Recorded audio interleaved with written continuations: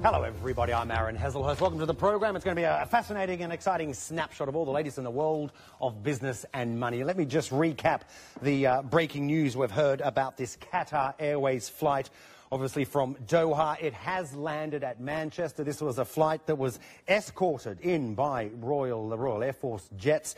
It's landed, we know it's landed at Manchester Airport, and all of this as a result hasn't been confirmed, but as a result of information received by the pilot about a possible device on board. All of this according to Greater Manchester Police. So the Qatar Airways has landed at Manchester Airport, and of course we're across this and we'll bring you the latest news on this development. But it was certainly escorted in by fighter jets there. Okay, let's start with this. An offer by the Formula One boss. There he is. Bernie Ecclestone to pay $100 million to end a bribery trial against him. It's been accepted. The German state prosecutors in Munich have said that they will agree to the offer and cited Ecclestone's advanced age, 83 years old, as a factor to support the settlement. Ecclestone's court battle began in April over allegations that he bribed a former German banker as part of the sale of a major stake in the Formula One franchise to the private equity group CVC. This was 8 years ago we're talking about. So that's the question, what does this settlement mean for the business of Formula One? Well, I've got a Formula One expert in the house, Jonny Dodge. He joins us, Chief Executive of GP. Jonny, is that your real name? It is. It's a classic. It's a cracker. I love it. Jonny Dodge. Great to have you in the studio, Jonny. Thanks. Okay, some people around the world may be looking at this and going, hang on, Bernie Ecclestone's just paid $100 million, has paid off the trial, almost considering it possibly as silence money. I think that some people can criticise too much. I mean, look at what Bernie's achieved. He is the one that's bringing in billions and billions into the UK economy well, from what he's created. So ultimately, he's 83 years old. If you have the money and the opportunity, you just pay it off because you want this to go away, you want to live your life, enjoy it.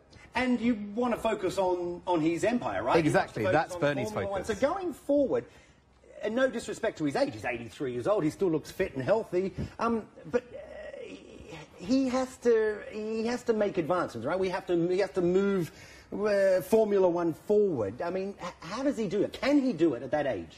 Of course, that's what he's been doing. He's created this from nothing, and he's building that all the way. Bernie's going to be on his deathbed before he's going to tell anyone that he's going anywhere. So I mean, he does run it with a very slimline management structure. Yeah, I mean, you look at the big organisations around the world, from the NBA to with thousands of people running it. Bernie's running it with 50 staff. He's streamlined. He's running it well for that business. He ticks off everything through to who gets their paddock pass. That's somebody, yeah, a paddock or a pit pass. He actually approves it. That's the man that signs it. That is phenomenal.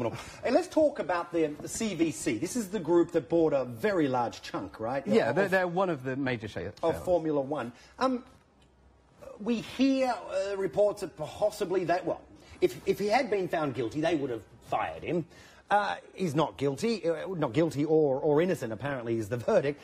But could CVC use this as a catalyst to make the changes at the top? Bernie's not one for moving quickly, but ultimately things are going to go his way. He's still in control of the business, even though he's a minor shareholder. But ultimately, CVC he will move out slowly. They need to sell the business. And to do that, no one's going to take that on at a point where they don't know how that change is going to go when Bernie's going to move. No one's going to buy a business with an uncertain future. So gradually, as Bernie decides, and probably at his pace, things will evolve as he will slowly start to move away. Just briefly, I mean, again, this whole trial saga, some may say, oh, he's not as white as white, perhaps, or not. But could this taint Formula One as an industry in itself? I mean, could it affect sponsorship money?